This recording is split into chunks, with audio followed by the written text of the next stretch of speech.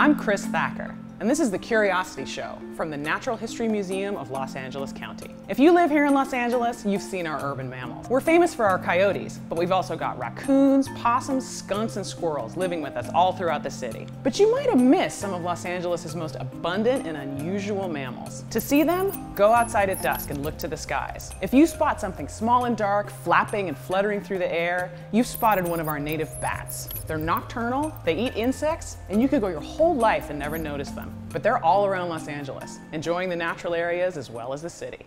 With me is Miguel Ordeñana, and Miguel is part of our citizen science team, and he is a particular expert on the mammals of Los Angeles, our urban mammals, both large and small. Hey Miguel, thanks for joining us. Thanks for interviewing me about mammals. So tell us, Miguel, what kind of mammals do we find in the city, and what kinds of things are you learning about them? Yeah, I'm fortunate enough to be able to study large mammals and small mammals, mammals that come out during the day, come out at night when we're asleep. If you're tracking mammals in Los Angeles, what kind of tools do you use? I mean, do you just go out and watch for them, or how do you know they're here? Some really cool tools that I have at my disposal are camera traps. And a camera trap is a motion-activated camera that I can leave out for months at a time. How do you detect bats? Yeah, bats, I use a special device. I take advantage of their species-specific calls or vocalizations. And each bat has a very distinct call that has its own pitch, its own pattern, and I use a device called the bat detector. This particular one is really cool because you can plug it into your phone. That's tiny. What kinds of bats have we detected in the nature garden?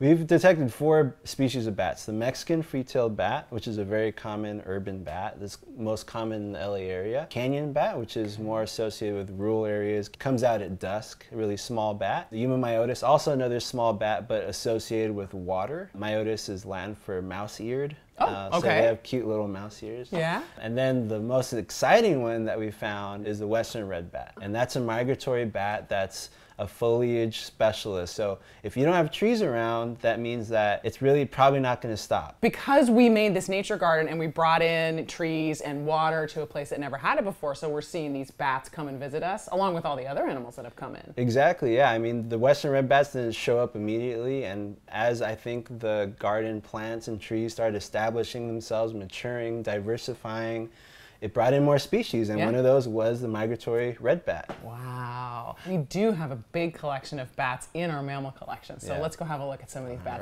species.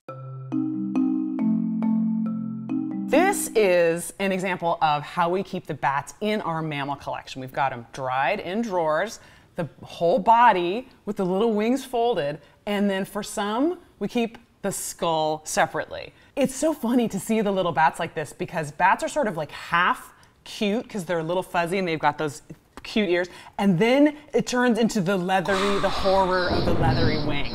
And the thing about bat wings that I think is so interesting and different from bird wings is it's the hand. It's actually the fingers of the bat that are so long and that hold the flaps of skin of the wing. And that claw that the bat, like if the bat is hanging on a tree or something or up against a wall, it's climbing, is the thumb.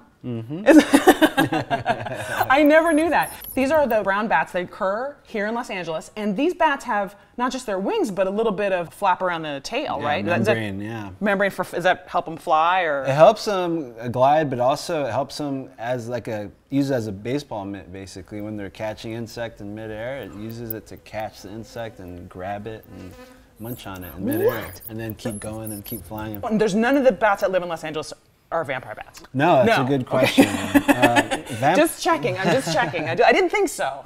Yeah, they live in Mexico and Central America. Mexico's not that far from here. Yeah, not too far, but there haven't been any detections of vampire bats in the United States, which is... Okay, Miguel, thank you. Puts people at ease. But yes, thank you for putting me at ease, and I'm also relieved to know that you're out there listening with your bat detectors, just in case one turns up. Okay, fantastic. Miguel, thank you so much. Thank you so much for telling us all about the bats that you study. Thank you for coming by. Sure thing.